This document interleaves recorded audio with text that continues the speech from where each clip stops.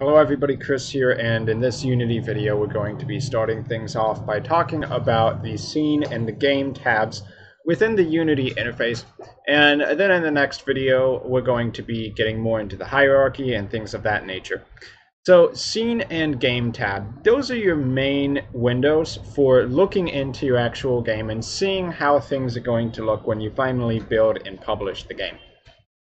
So scene mode is more where you build everything up, whereas game mode is where you would play test your game and see things exactly as they would be in the game. So right now for the game mode, we're actually looking through the main camera for the scene to get that image.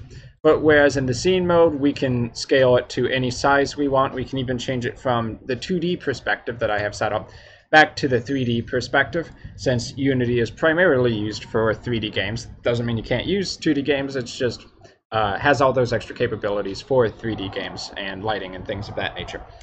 But while we're in the scene mode, we can also see a grid, which basically measures the units in Unity. So if we ever, let's say, moved the transform on a item, which we'll talk about more later on too, 1 unit, so we change it from a 5 to a 6, you notice it jumps 1 space on the grid. So these grids measure units within your game.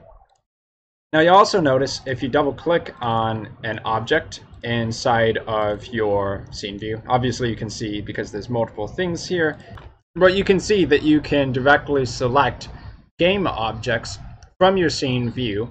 And then once you have it selected, you can come over to the inspector, which we'll also talk more about later, and edit all of its settings. And you can also see it selected within the scene hierarchy over here on the left. So essentially what you need to take away from this is just that you build your game in the scene view, and it allows you to see things even from a perspective that has nothing to do with your game. And also you can see the canvas way up here. You'll notice it's massively larger. Even for things that you can't see on camera or don't plan on showing on camera, you will pretty much edit all of those within the scene view, and then when you want to actually make sure that things appear in game as they're supposed to, you go over to the game view. A couple more things about the game view: you can scale it up and down to basically modify the screen size. 1x scale is going to be basically as you would see it at the resolution you set, and if you want to play test a resolution, you can click over here on the drop down. Now I do currently have it set in Android mode, so we're building the game for Android at the moment.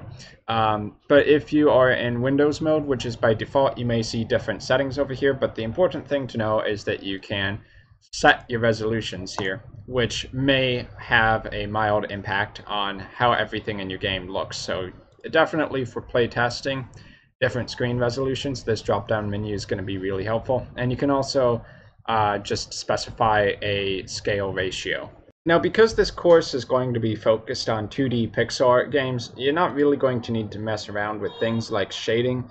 But if you ever needed to change from a fully shaded mode to a wireframe or shaded wireframe, you can click up on this menu up here on the top right. So by clicking on that, we can see the wiring of objects, which is a lot more useful with 3D characters, of course. And we also have access to a few other modes. Alpha channel, for instance, you would be able to see basically what percentage of the color of the object you're looking at is actually showing. So this, basically the background image in this game, it's my move space, is at 100% alpha. So that's why it looks completely white. And these other areas don't have anything at all. So obviously 0 color alpha there.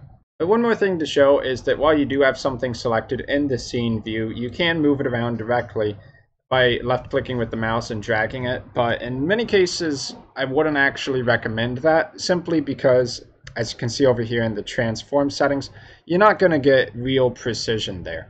But if you would prefer to do snapping that would be similar to what you would experience in Photoshop, you can approximate your position, go up to the edit menu, and then snap settings, where you can set basically to what interval do you want to snap to. So for instance, if we go 0.1, 0.1, 0.1 here with the object selected, and then we hit snap all axes, you'll see that it basically snapped to the nearest 0.1 on both the X and Y position.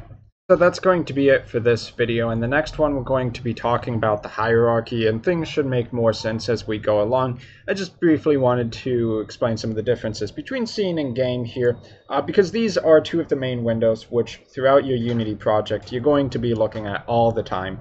So yeah, it's just good to know scene and game. But next video, hierarchy. So I've been Chris, thanks for watching, and hopefully I'll see you guys in the next one.